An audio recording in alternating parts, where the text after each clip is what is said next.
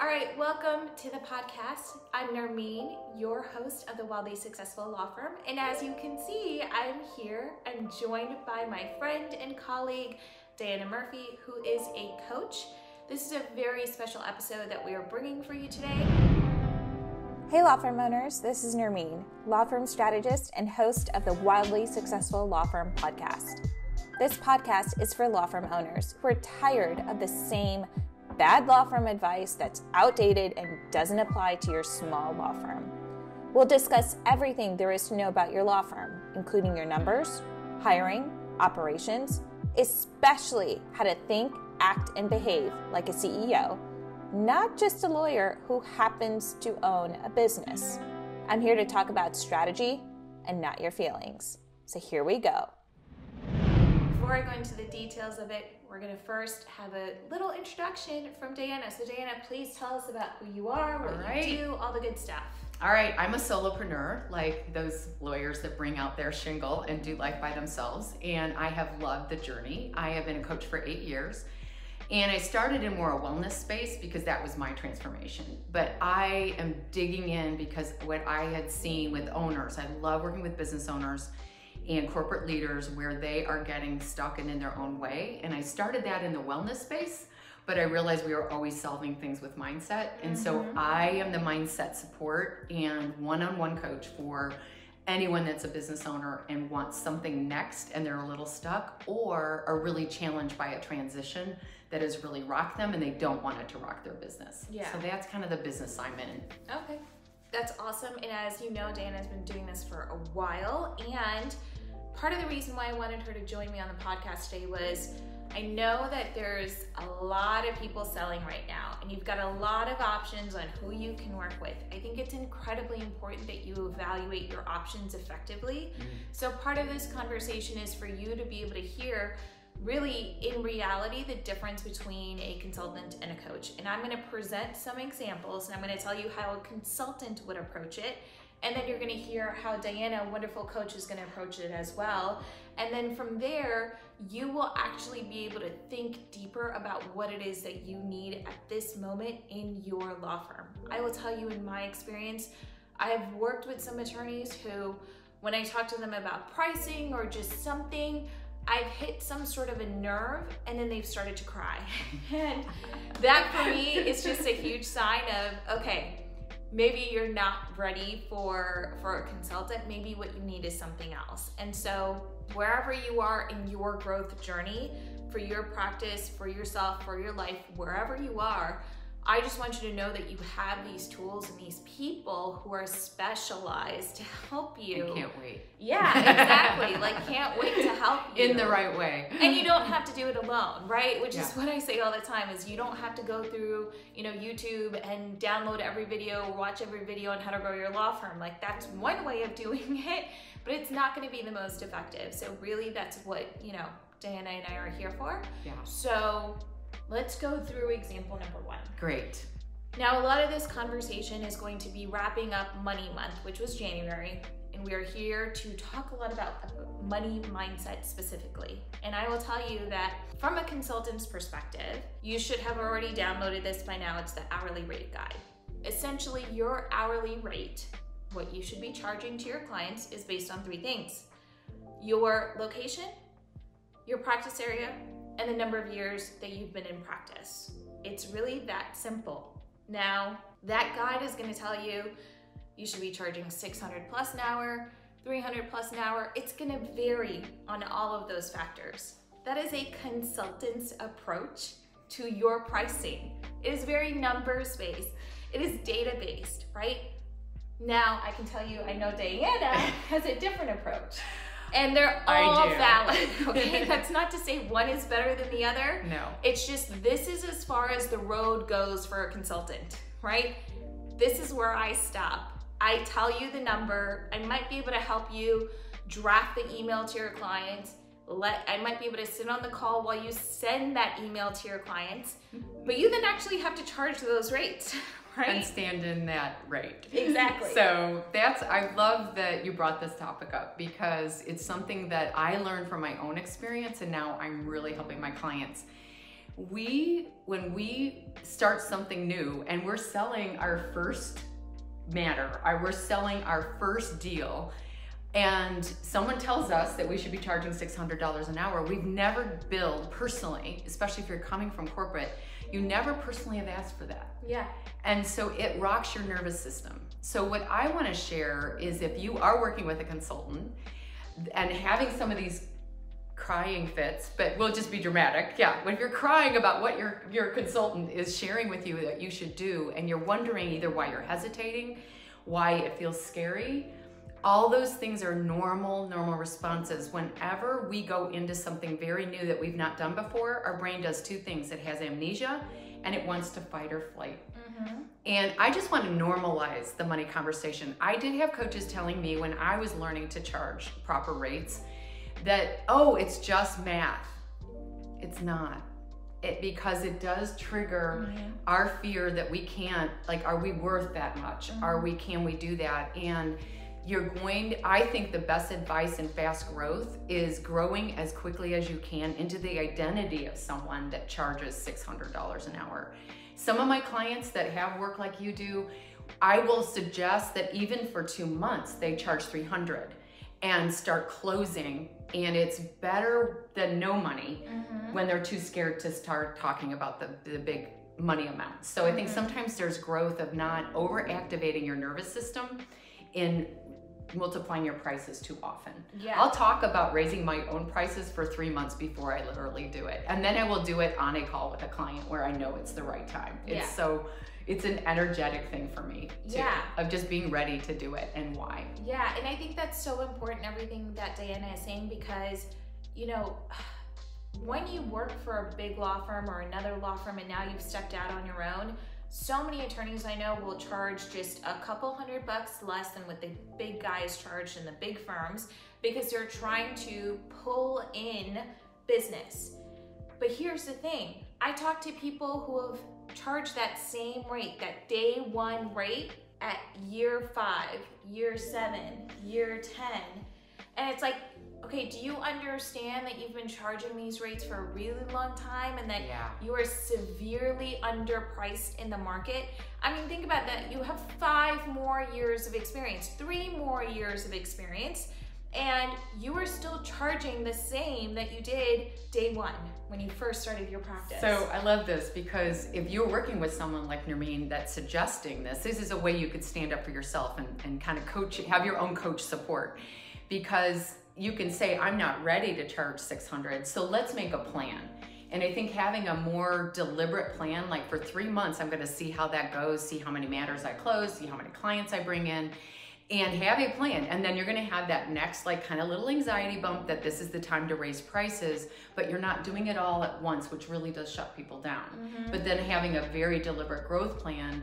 I was on a plan as a coach of doubling my prices, I think almost every 3 months. It was way too fast for me, and it literally created, which I know we're going to get into, a little bit of a roller coaster, because energetically I was freaking myself out.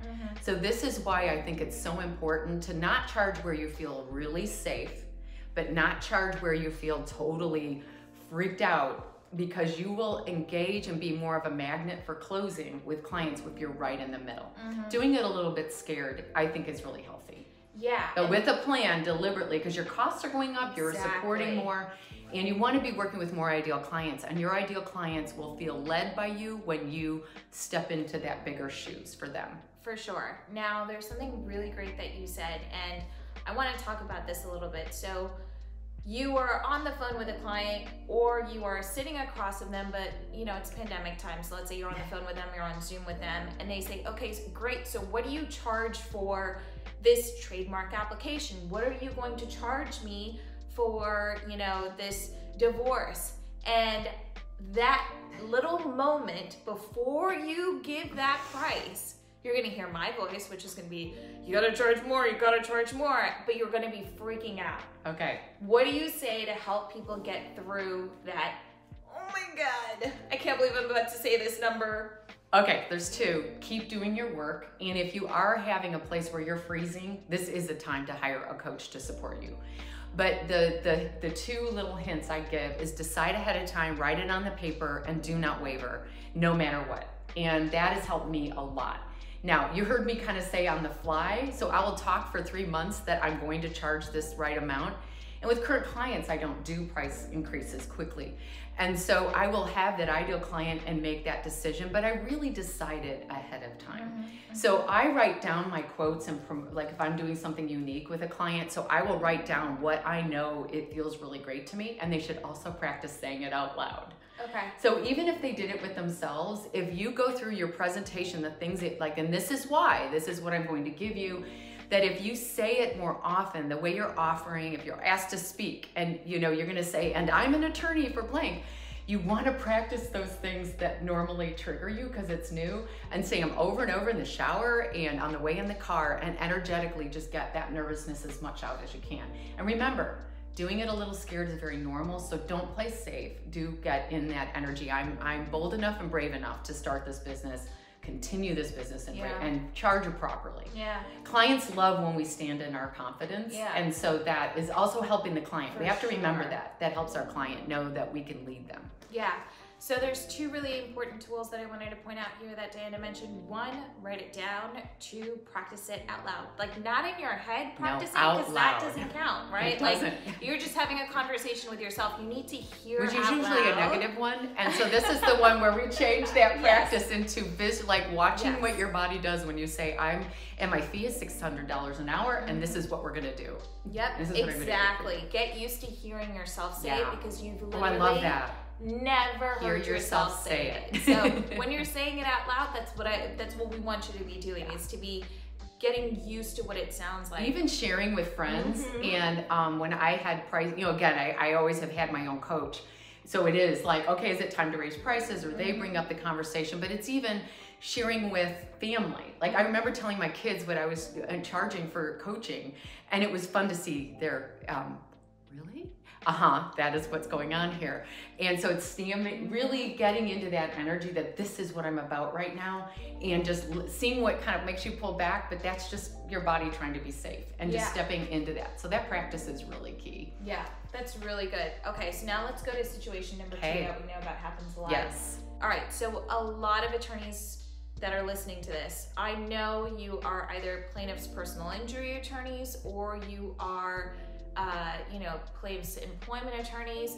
Those 2, you get paid when your case is settled. I know that there's a lot of immigration attorneys that do H-1Bs, and everything is cyclical. So you make a lot of money at the beginning of the year, and then it kind of tapers off at the end of the year. When I look at your bank statements and I look at how much you're making month by month, this is what a consultant should be doing. They're looking at what's coming in and what's going out. When they're looking at what's coming in, they're seeing this really high peak, and then like a crash, and then another kind of little peak, and then a crash. And so there's a lot of roller coastering that happens here. And as a consultant, my job is going to be to try to figure out what we can do to smooth that over. Now, an example that I was giving Diana was, you might be an attorney that only does a specific kind of medical malpractice, and those cases typically take 6 months. You brought on 4 cases. They all look like they're gonna settle around the same time, 6 months out. But you still have payroll, office rent, health insurance, your own mortgage. Business ownership, yes, it's not for sissies. Yes, it's not, and you still have all these expenses. So how are you supposed to accommodate that, especially if you're not the greatest planner and you didn't expect that none of these were gonna settle in that 6-month period? One of the things that I recommend here is see if you can bring on a smaller case. If someone comes to your door, an already existing client also gets into a car accident, they say, hey, can you settle this for me? Looking at it, looking at the insurance company, all right, this is an open and shut, 3 months, we'll clear it out. You can then collect that money. Are you a car accident attorney? No, but it's definitely one way to help smooth out some of those really steep, almost nothing break even / lose money. Yes. And that is how a consultant would approach the peaks and valleys. Yes. And I think as new owners, those getting scrappy and creative with how you create cash, and just knowing I'm somebody who can provide for myself and I can take care of this. we never want that to be a long-term plan if your ideal client is very different. But it's also a great space to learn which type of law are you loving and what would you like more of. So I do think that being a general attorney and really testing all that, if you don't know yet in your bones what kind of work you want to do long-term. But I just think this road is getting really wise about money and how long it lasts, but also that you know in that month you're going to be getting that money and not look at your accounts. I know that for me, if I look at my bank account right after I paid a coach and then did something else and I really wisely made those investments, and then I look at, there's nothing that humans get triggered more from is like low bank accounts. Yep. So I think noticing, you're going to have those situations, I have them all the time. And so again, we want to normalize these human responses to those valleys and lows. And it's reassuring yourself this case is going well. You know, I'm going to be a person that starts rolling in and bringing clients more, you know, like looking at the year going, okay, my next 6 months is going to be steadier, just like she wants, because you're bringing people on as you go along and not letting those 0 months have anything to do with the way you're seeing yourself. Yep. Like we really, that is where coaching is so powerful.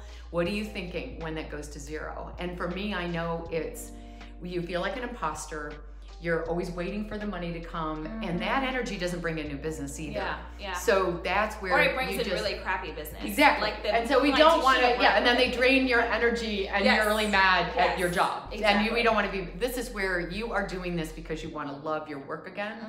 So I just think having a very long range approach, not letting the 0 months mean anything, and remembering that all of us started this way, and don't let any news from the world tell you that having steady months is a real thing. No, business does not work that way. And looking at one thing that solves, so that we'll get some good hints here. What helped me was 2 things. I do a profit first mentality on my money. I literally have my bookkeeper do it with me. And now I know how long my money lasts. So you can look at that matter that's gonna solve in 6 and go, oh, and that's gonna carry me the rest of the year. Am I willing to wait? Yes, I can do this. This is my investment time. But it's also looking in 3 months of revenue instead of monthly all the time. Because I'll have a client, I'll literally think I'm gonna have a record month, and a client will pay on the 1st of the next month. I'm like, damn. But I had the biggest quarter I've ever had, right? Yeah. And there's something about how we measure ourselves, and that's, again, high achievers, we're all gonna be doing that. But it's not letting that information, whenever I've gone to quarters, my business looks really steady. Yeah. And it's different every year. I don't know why. Even the same business, I've had the same people I've been serving for 2 to 3 years now, and I still have big Decembers and then low Decembers. But if I look at it as a quarter, everything's working. That's the thought I want you to carry from this. Like, everything's working, I'm working hard, this is going to be steadier. Yeah, and there's something, those are those early months that, you know, I'm speaking of. For sure. And there's something that you said here that I think every single attorney listening to this is going to peek about, which is high achievers. You are all high achievers. You sat for the LSAT. You took the bar exam. You went through law school. You had professors who made you miserable. You know, you worked for a big firm, and then you stepped out on your own. I mean, you are clearly a high achiever. And there is, I think, a really tough mental, inner negative thought that comes especially with high achievers. And it's very hard for a consultant like me to say, hey, a low month is normal. Like, it's okay, we're gonna work on fixing it, but it's okay that it happened.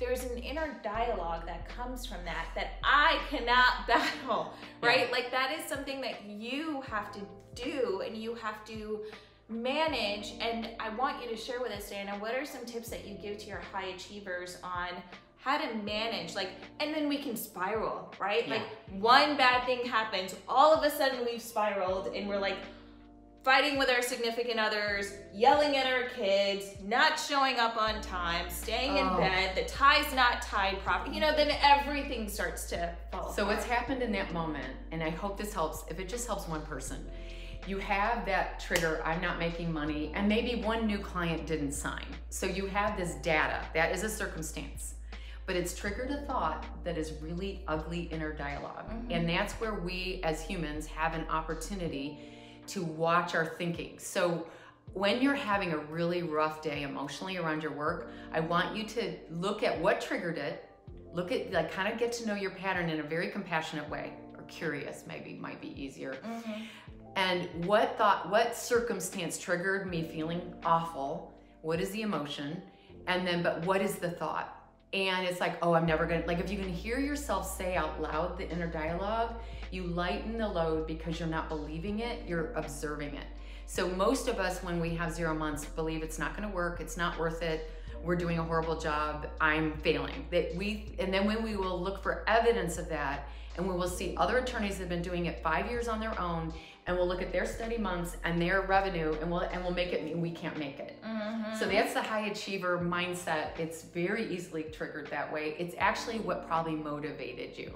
When you got a D on a test, did you like turn around and walk away? No, worked harder. You double down, and that's what we keep doing, and it's not helpful in the energy of running a business. We can burn ourselves out as quickly in a business ownership role as we can. That's a lot of the work I do. We can do it as quickly because it's mindset that doesn't go away when we start running a business. So I hope that's helpful. It's really identifying and watching your thinking, even if it's the ugly judge in your head.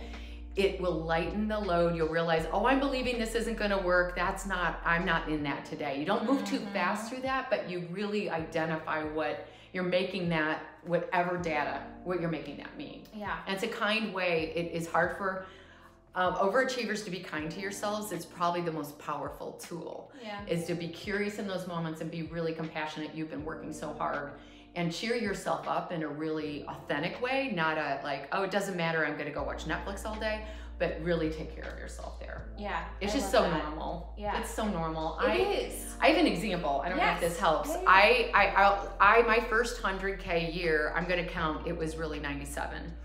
And we are in a coaching school that it's a big deal that you get this award, you're on stage, you're recognized. I wanted to please my coach, my head coach. I worked for her, and I was miserable because I wasn't making that dollar amount. But I was like, when I didn't think about that, I was having an amazing business, and not many coaches have thriving financial businesses. It's very, you have to have a certain skill set, and I'm a businesswoman, so it was a fun thing to bring to life. I beat myself up for the 97K year, like you wouldn't believe. And I finally was on the phone with a coach in this transition, and she goes, no, what did you just say? And it was like, oh, wait. And I literally in my body finally was, oh, I made 97K. Like, who cares? It was 50 the year before. Who does that? Who is, and I'm a late in life, solopreneur. I started my business when I was 55. And who does that? So then I will remind myself, these are these places where you do need to be your own cheerleader. And look, are you looking at the gap? I've had a podcast on this. Are you looking at the gap, or are you looking at what you've done? Our brain will create so much more if you look what you've done, even if it's just one client you've sold. So that would be my recommendation there. Never look at the gap. Mind the gap when you're in London, but not in your business. You really want to look at what you've been achieving, because that's the best motivational strategy. Okay, I love that. Now, let's talk about one last thing that I noticed a lot of attorneys doing. So they started off year 1 in practice, maybe making $50,000 a year. Then they moved into year 2 and they were at $75,000. Now they're at year 10 and they are at $500,000. They're at $1 million. But in their mind, they are still at the $50,000. And so they never actually loosen their purse strings. They never take advantage of the money. What do we do with the lawyers who are finally making money? This was the thing that they wanted. This was the place. If I make this much, I will have made it. I can show you on paper you have made it. I can show you that your bank statement shows you made it. Why do you not feel like you have made it? Oh, this is the biggest transition that owners make. It's actually the one that I do the best, the biggest work in my practice. How you built your business is not how you run a business. Oh, Diana, say that one more time. Say it slower. How you start and begin a business is not how you run a business. Remember we talked about scrappy? Be scrappy at the beginning. If you love making graphics, make your own. If you, like, I found places that I like doing some of my own work in the background, and there's other places, like, I have not touched some things since year one, like that I will always have an assistant. But when you get into that space that your consultant, your friends, you're watching other attorneys maybe live a lifestyle that you're jealous of, but you think you can't, you're not giving yourself permission for, that is when you're not stepping into what you've created. I think there's some ways that you can do this and I really want to give you as many tips that you can start being your own best coach. And it is not celebrating what you've done. So if you don't really take a lot of time to really celebrate your years, I had trouble with this at first because, again, you saw me with the 97, the 50. Where I started really getting more traction and loving my business was when I started every quarter having a retreat and just doing my numbers and celebrating what I'd done. That's amazing. And so you can do this on a Friday. You can do it. I have journals that, like, my new planner is like totally a woo-woo life coach planner. And I'm realizing I'm using the spaces because I'm a Google, I use my calendar, but I am in this space of like my ideas and really honoring what I'm stepping into right now. And I think that's part of the thing. The way that we, in scarcity, built a business from zero is not the way we run it. And stepping into maturity is bringing in consultants, it's bringing in people to look at your money in a bookkeeper kind of way. And I think Nermeen does that already for you. It's really looking at what have I really built? What do I want to do with this? Now money is a tool. Yes. Your scrappiness was the tool to create money. Now you have to admit you know how to create money. Yeah. What are ways that you love creating money? What are ways that and how do I want to honor? And making sure you're paying yourself. When my business has become happier and more fun, I've made the same amount of money for 3 years in a row. And those are the most different 3 years of my life. I'm telling you the enjoyment, and now energetically I'm on multiplying. I know it, but it's the staying with myself during those 3 years and stepping into a very mature, future-oriented business owner. And now I love what I'm doing. Yeah. Year 2, I hustled still. Hate that word. Terrible. Hustle is going back to our burnout cycle that we left the life we had before. Yeah. Is that clear enough? Yes, I think that's fantastic. And I think Dana has shared with us some really, really important things here. And part of the reason that we're having this conversation is because I'm obviously seeing this a lot as a consultant. She's seeing it a lot as a coach. On the other side, yes. And we just wanted you to know that it's normal to have these behaviors. And by the way, you're not the only one, right? I know a lot of attorneys think, oh, it's just me who feels this way about money and it's just me. Oh, it's universal. Yes. It's the highest trigger. It's our highest trigger. Yes. We think we're gonna die if our bank account's zero. Like literally that's what our body is doing. And so there's so many things that if we can be really, this is where self-care, not buffering, not just getting away from it, but after you've really had a big day and it didn't go as you planned, it's like that is when if you're an extrovert like me, we've been talking about this, extrovert, I go and I have time with a friend that can hear that out. Or you can isolate when you've had too much of people and you really just order the yummiest dinner you've had and just take care of yourself and let your body, we are animal bodies. It's like letting your body calm down again. You're going to be great tomorrow. Don't really giving yourself some space to have a human experience within business building. It is not for sissies. This is really brave work to do things that are so new to you that they trigger everything and you will become the business owner you're dreaming of. It's just keep stepping. Yeah.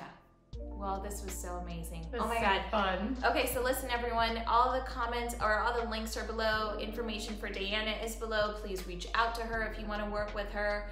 I would be so happy if you did because there are things that consultants, no matter how good we are, we just can't go there with you because we don't know how to, right? And I just know this about, I want to say this. Yeah. And I think the reason I said yes to this podcast, and I love Nermeen, is we know the people that we come across that they will know when it's the right time to hire us. But sometimes you need a little data. And I am not that coach. I have a little pissiness right now about how every time somebody gets on the phone to talk to a coach, it's a 6-month engagement and it's this much money and you have to make a decision in 40 minutes. That is not how I roll. And I want to be showing up different. And I think knowing that, let's just have a conversation. Let me encourage you. Sometimes people talking to a coach for 40 minutes can be all they need to make that next big decision. Yeah. And then they'll know. But if you're in a big decision, if you're in a big transformation, if you have never ever sold a thing and now you're in business development but you're a huge expert, that is also a great time to hire a coach, because it's just, it robs you of the expertise and being able to share that with the world. You want to get as quickly into those first clients and get things rolling. Yes. So both things, look at your numbers, look at the data, but if you are getting frozen and stuck, give yourself the gift of coaching. And if you find yourself crying or anything like that, or getting angry, which or totally just normal. very I have heard it all.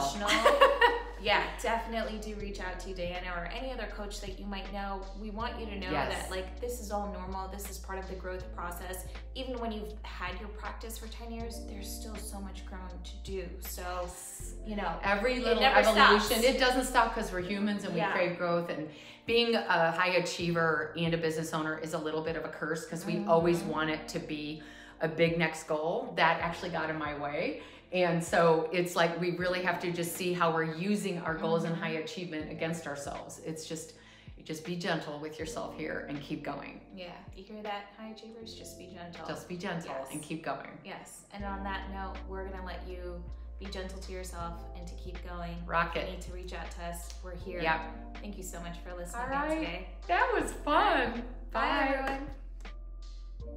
Hey law firm owners, thanks so much for listening in to another episode of the Wildly Successful Law Firm podcast. I so appreciate your support and being here. Please, please, please take 2 seconds to subscribe to the podcast or to leave a review. And don't forget to sign up for our newsletter, because I do send a lot of specials and offers and just cool things via email once every week. The link to sign up is below. Thank you so much again for supporting me. I am here to help you grow your wildly successful law firm. Thank you.